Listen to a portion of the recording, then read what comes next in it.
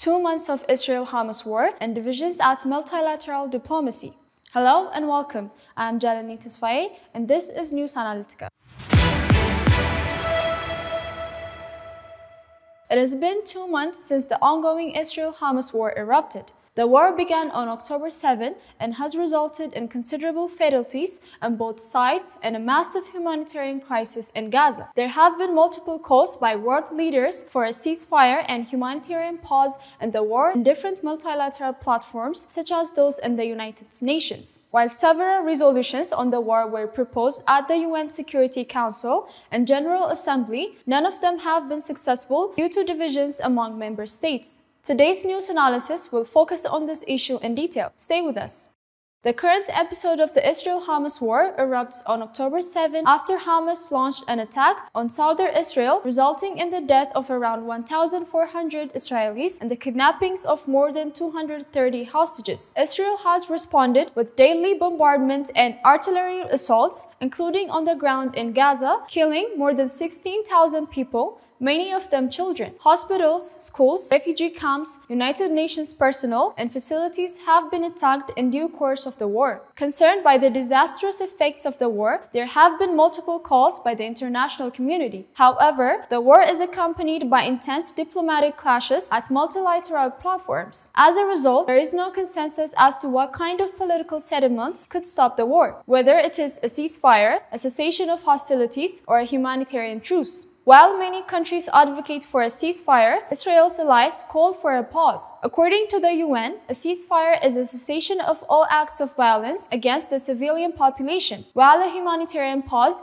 is a temporary cessation of hostilities purely for humanitarian purposes. A pause or truce is a temporary halt to fighting for a decided time frame. Looking at the speech of world leaders at the UN, 55% of countries called for a ceasefire in Gaza. Some of these include Argentina, Belgium, China, Guyana, Turkey, and Venezuela, among others. Another 23% of countries called for a humanitarian pause. These include Australia, Canada, Japan, the United States, and the United Kingdom, among others. The remaining 22 nations did not speak on this issue at the UN. In addition to the divisions on the way out, votes on UN resolution related to the war over the past 2 months have underscored just how divisive the war has been for the world. The UN Security Council has voted on 5 resolutions throughout the war and failed to pass 4 due to the nations' indecision and disagreement. Out of the 15 members, 4 voted against: France, Japan, the UK, and the US.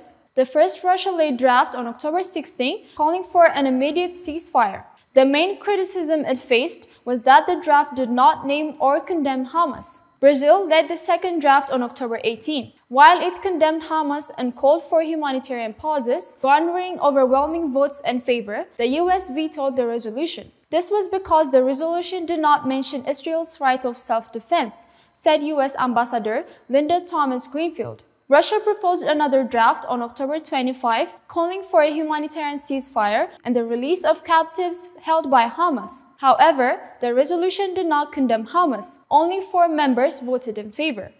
The UK said it wants the UNSC to work towards a balanced text and that the Russian draft failed to support Israel's right to self-defense.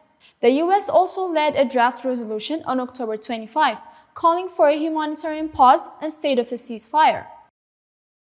10 members voted in favor, but permanent members, Russia and China, vetoed the resolution. The UNSC finally adopted a multi-led resolution calling for humanitarian pauses and aid delivery to Gaza on November 15. The US, UK, and Russia abstained, with 12 nations voting in favor. Moreover, Jordan led a non-binding resolution at the UN General Assembly on October 27, calling for an immediate ceasefire in Gaza, unhindered access to humanitarian aid in the besieged enclave, and for Israel to revoke its call for northern Gaza's evacuation. This resolution passed as 120 countries, including France, voted in favor.